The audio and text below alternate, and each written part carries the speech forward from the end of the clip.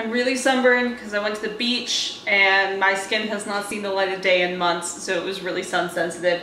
Hello everybody! This might be the last video that I film in this apartment because I am moving this week. Yay! Yay! Which just means that my apartment is just an organized mess right now. But I have some egg whites that I wanted to get rid of, so I thought for this week's video, I would show you guys the science behind making the perfect meringue.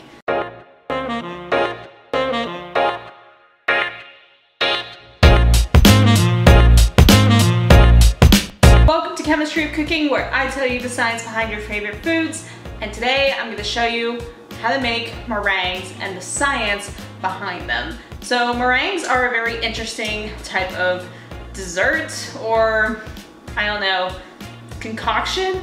It's basically just whipped egg whites and sugar. Sugar helps it stabilize, so it becomes this beautiful whipped cloud-like thing that can be used alone as a cookie, which is what we are doing, or it can be used to top certain things, or you can use it to just eat out of the bowl like my mom does.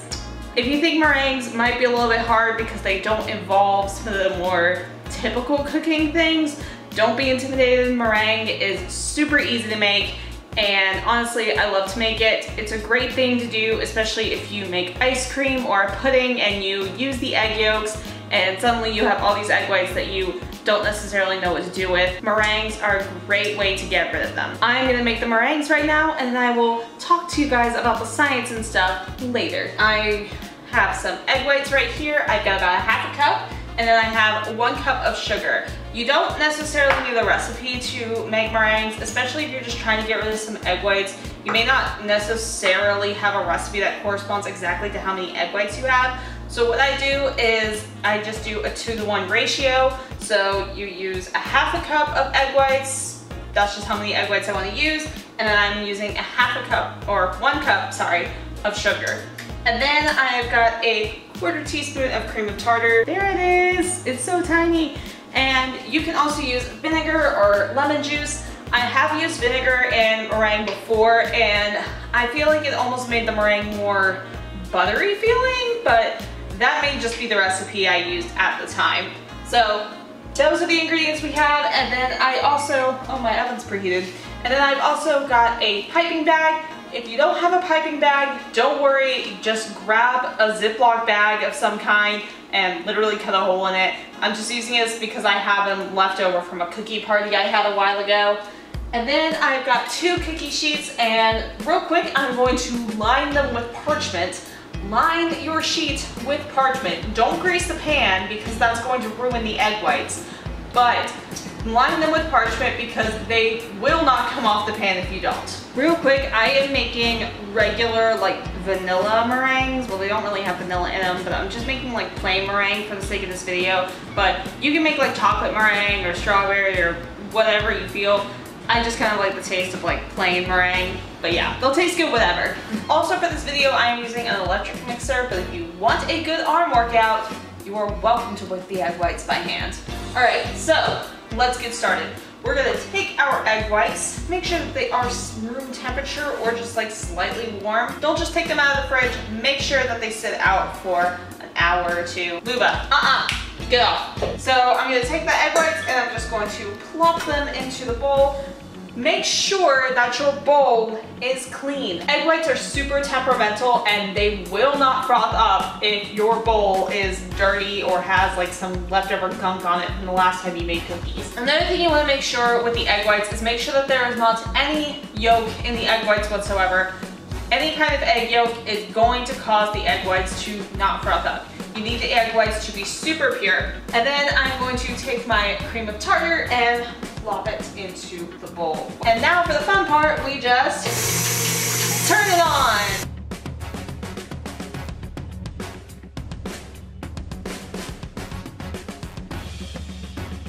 All right, so once your egg whites are frothy, slowly add your sugar.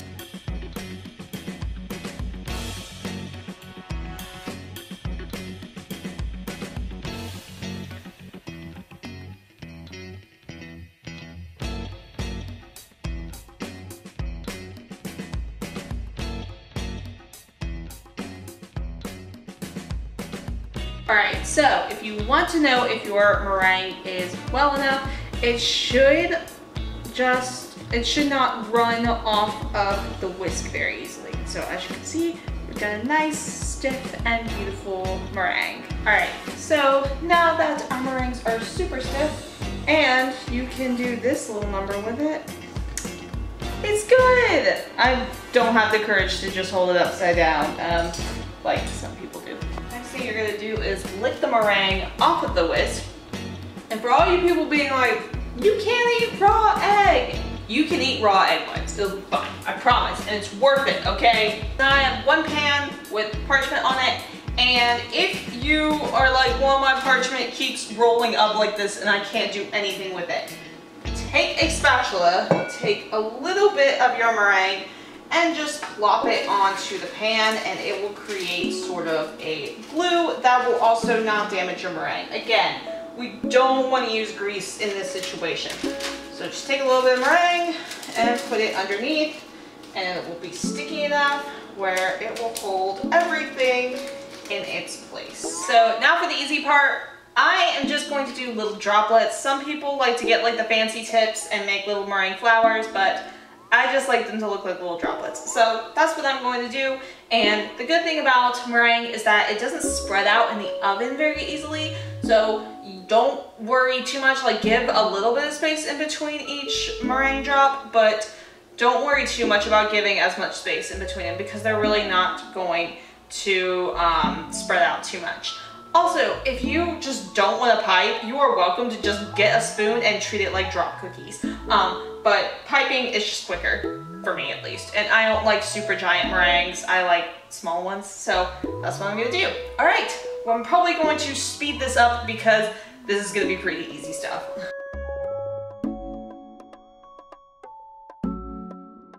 All right, all over my hands. We're going to the spoon method. So now I'm just going to put the meringue into the oven. It's gonna heat really, really slowly, and we're gonna put it in there for about 1.5 hours.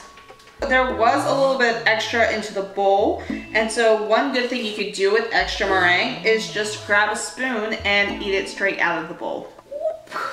This is my cat.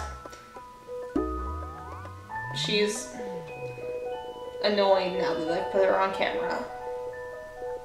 What's wrong? The light hurts. All right, go play. All right, so now that the meringues are in the oven and they've got about 1 hour and 12 minutes left on them, but we might need to cook them a little bit longer. But while that's happening, we are gonna look at the science portion. Also, if the camera shakes, it's because my cat is playing with the light pole. Let's dive into the 3 ingredients that go in a typical meringue.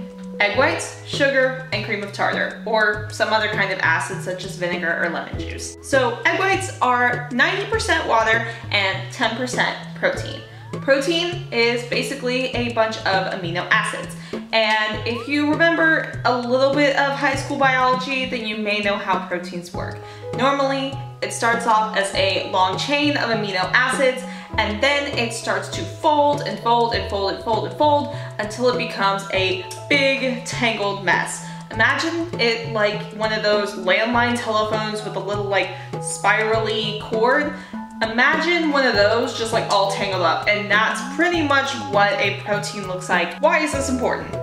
Egg white protein is completely folded up until you denature them, and we can denature these proteins either through heat or by constantly whisking it. Denaturing these proteins by heat would be the equivalent of, say, frying an egg. You would see that the egg whites would literally turn white, and that shows that the enzymes have denatured, or the proteins have denatured. And we can also denature them when we put the egg whites in the mixer and we forcibly whisk it with the little whisk spokes, just, you know, denaturing those proteins. But at the same time, they are also refolding those proteins. The cream of tartar, or another kind of acid, also helps in denaturing those proteins. Denaturing, by the way, is just those proteins unfolding. Any kind of fat will prevent those proteins from denaturing, which is why you have to be super careful when you separate your eggs, especially if you are whipping the egg whites, because you do not want any yolk in the egg whites. It will prevent them from whipping.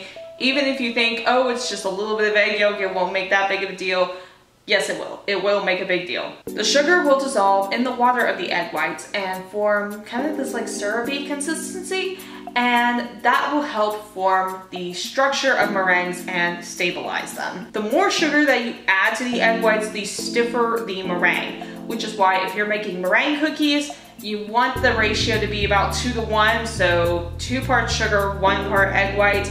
If you're using the meringue as just like a topping, the ratio is generally going to be less. Sugar will also make the meringue pores smaller, and believe it or not, there is research on how to make meringues that are perfectly formed in such a way where the pore size is either really big or really small. So cream of tartar slash vinegar slash lemon juice is an acid, and basically it does 2 things.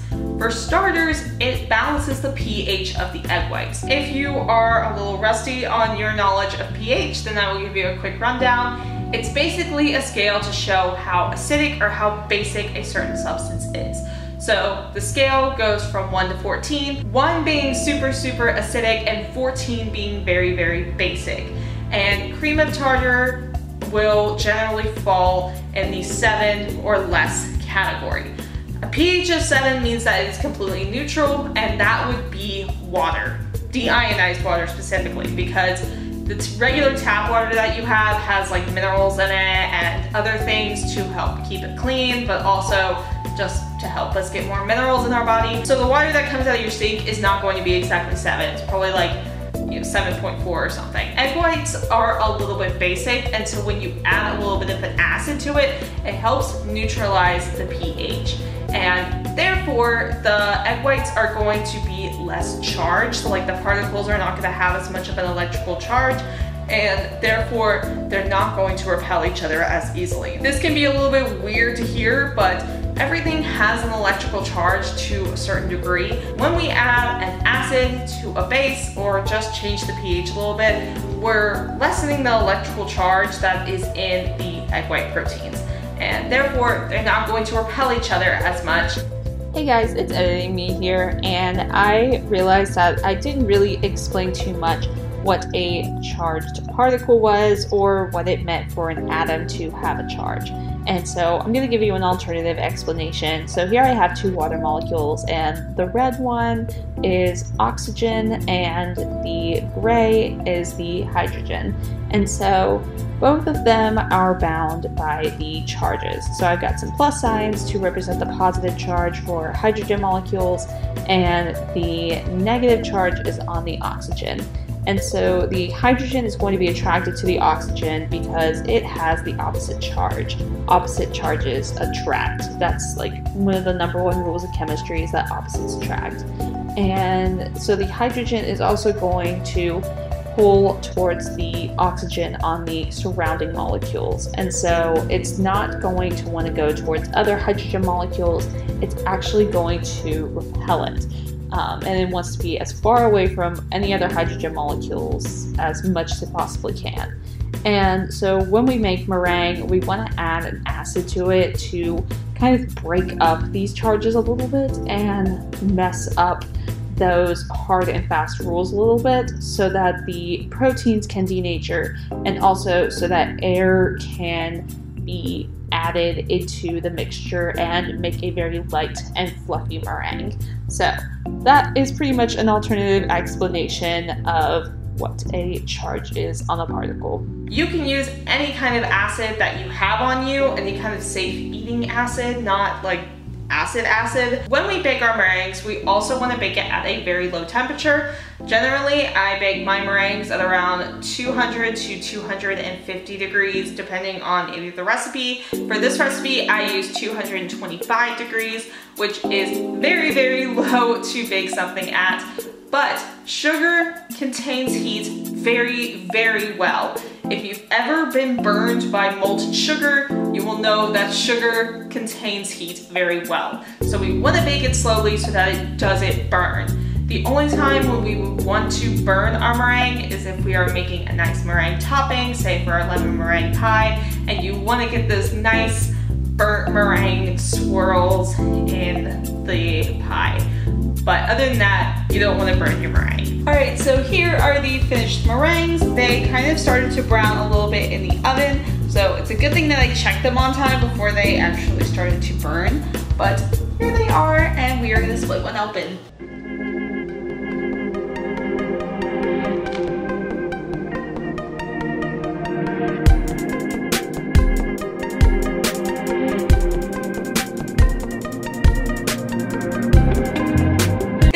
So much for watching. If you enjoyed this video, be sure to give it a big thumbs up, and if you want to see more of me, you can definitely click on the link at the end screen to see my last video that I posted. It's likely that if you enjoyed this video, then you will probably enjoy the other videos I post, so feel free to subscribe to my channel, and if you want to support me, feel free to support me on Patreon, and I will link that down below. Alright, I will see you guys in my next video. Goodbye!